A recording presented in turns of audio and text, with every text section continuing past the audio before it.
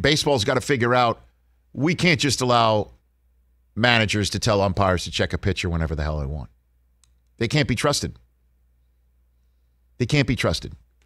Joe Girardi saying last night, hey, I've been around Max Scherzer for years now. I've never seen him go to his hair before. Well, he's going to his hair because he doesn't have any moisture to mix with the rosin. And a former catcher should know that.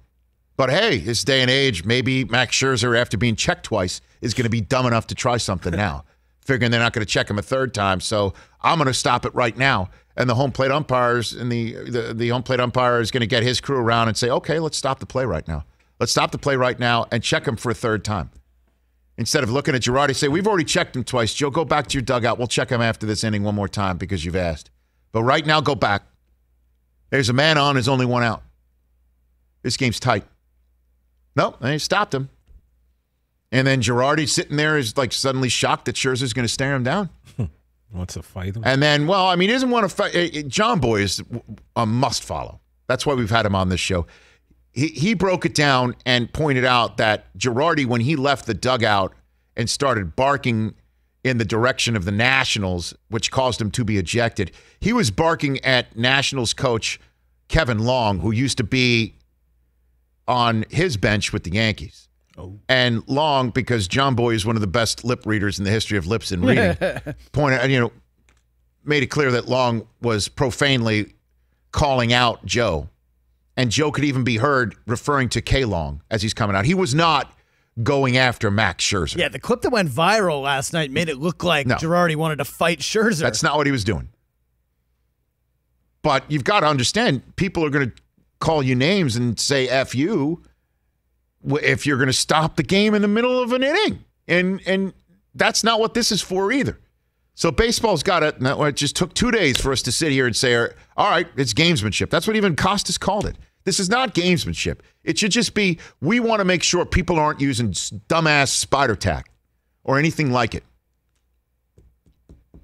So the general manager of the Nationals, Mike Rizzo, has chimed in. This was on the Sports Junkies, the famed Sports Junkies of the Mid-Atlantic area. 106.7 The Fan. This was earlier Tuesday. It's embarrassing for Girardi. It's embarrassing for the Phillies. It's embarrassing for baseball. Yes, he's playing games, and you think you're going to intimidate a Max Scherzer, and it's just not going to happen. You're just going to piss him off. That was his goal. He's a con artist. He got you. He got you in the con. So that's the way it is. Call him a con artist. It's a con artist. And he said that Wednesday, not Tuesday. I botched the day, obviously. This happened Tuesday night, and he said this Wednesday morning. Called him a con artist.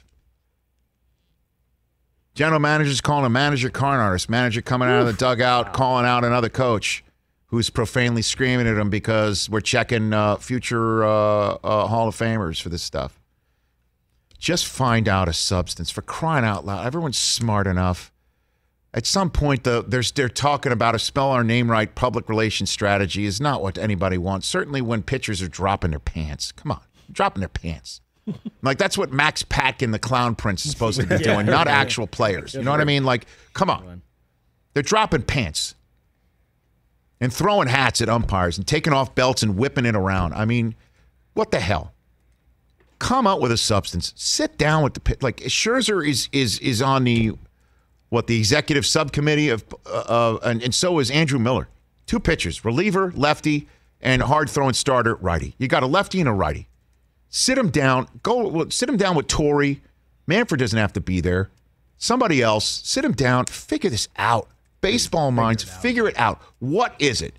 Sunscreen and rosin and whatever. Like, what do you need that's not industrial strength? What do you need?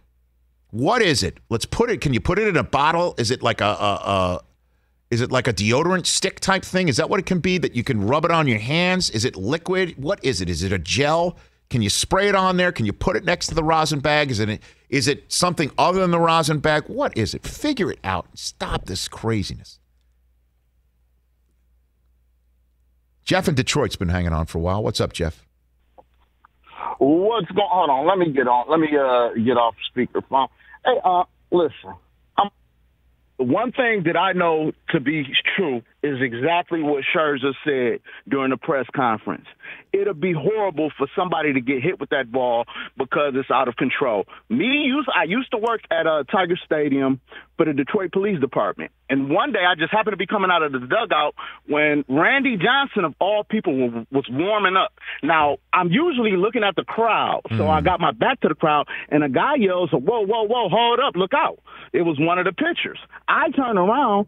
Randy Johnson is warming up, and I mean, he's just warming up. And I can tell you for a fact, it's not what somebody told me. When you see them throw that ball in person, it's the most amazing thing, but it's frightening when it's that close to your face. To get hit with something like that is just is ridiculous. And my thing is they don't want them to have that much control over it or what, man? It's ridiculous. Like you said, they need to sit down, get in a room, get it together because somebody is going to get hurt. It's dangerous. Well, somebody like Glasnow, and thanks for the call, Jeff. Somebody like Glasnow said he has been hurt already.